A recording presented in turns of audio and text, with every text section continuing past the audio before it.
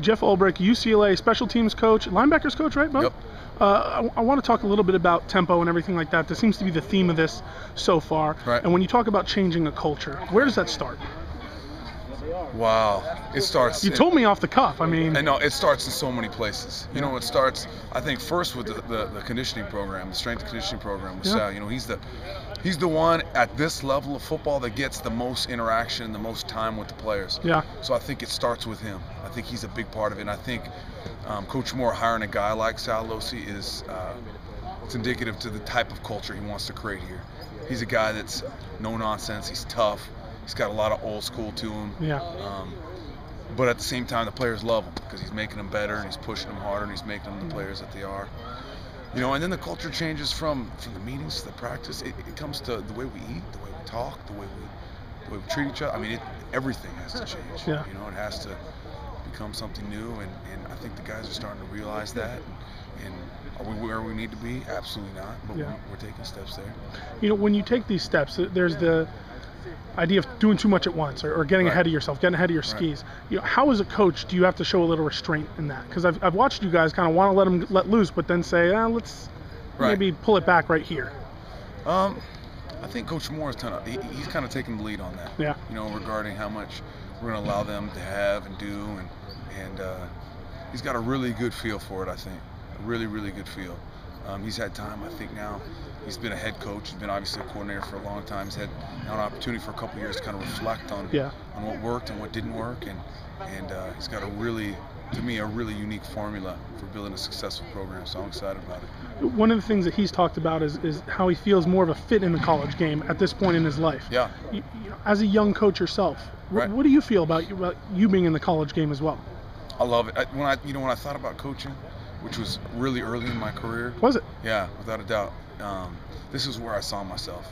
You know, from the standpoint of really making an impression on these kids. Football is the obvious part. You know, I feel like I was fortunate enough to be around a lot of good players and coaches, and see a lot of good football and learn this game pretty well. And I'm excited about the opportunity to pass that along, but more excited to really leave an imprint. And I'm not saying you can't do that at the NFL level, but I think, you know, at this level, it's, you know, you almost become that surrogate father to these guys, and that's exciting to me. One of the things that's interesting is I keep hearing this from the players, the level of professionalism, and it seems like you guys have brought I don't know if that's just in terms of expectations or in terms of how you guys conduct yourselves as well. Right. Do you think that that's been kind of a theme for you guys as coaches as well? Just kind of treat this as training ground for the NFL in a way? The NFL to me, it's I'm not big on goals. Okay. I'm really not. I'm not big on constantly looking at the future. I think that we miss steps along the way when we do that. Okay. You know, I eliminated the word win from the special teams room. You know, we don't even talk about winning. It's a wooden thing. Yeah, without a doubt. It definitely roots in a lot of his philosophies. And you know, I'm not saying I'm going to be anything close to wooden, but the foundation that he created to me is the key to being really successful, not just in football, but in life. You know, so we talk about the process, and the byproduct of that to me is going to be winning. You know, we're watching this coaching staff. We're watching you. We're watching Eric Yarber, Steve Broussard, Demetrius. You know, these young coaches sprinting all over the field, screaming, getting into it, just real football. Yeah. You know, that football coaching mentality. And of course, it's going to trickle down to the leaders. At what point or when do you think they kind of take the lead from you? Or is that the kind of thing that maybe that's not going to happen until summer? Or do you want it to happen now? We'll see. It's hard to tell, you know. The sooner they take it, the sooner that this becomes their team, you know, and we're just kind of the caretakers on the outside, the better, you know, because to me that's extremely powerful. When you take ownership of a team and it becomes your own. There's nothing stronger than that. I want to talk a little bit about some linebackers right now. You look like you have a budding star in Eric Kendricks. He's a guy who flashed last year with a lot of potential.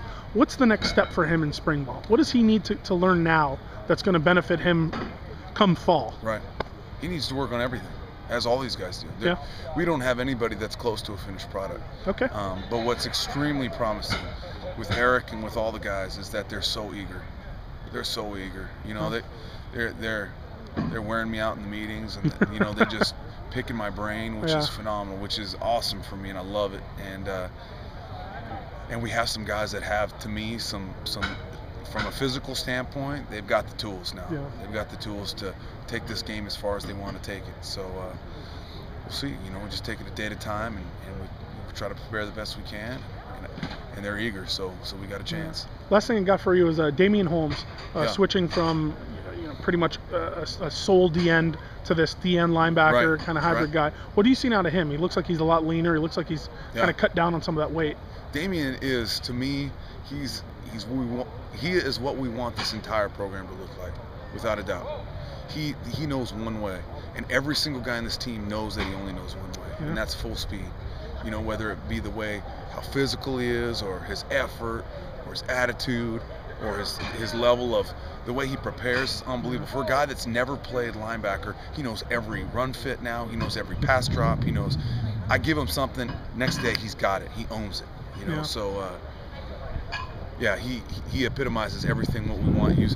What a Bruin should look like from now on. Yeah, good stuff, man. Jeff Ulbrich, UCLA linebackers coach, special teams coach. Thanks so much.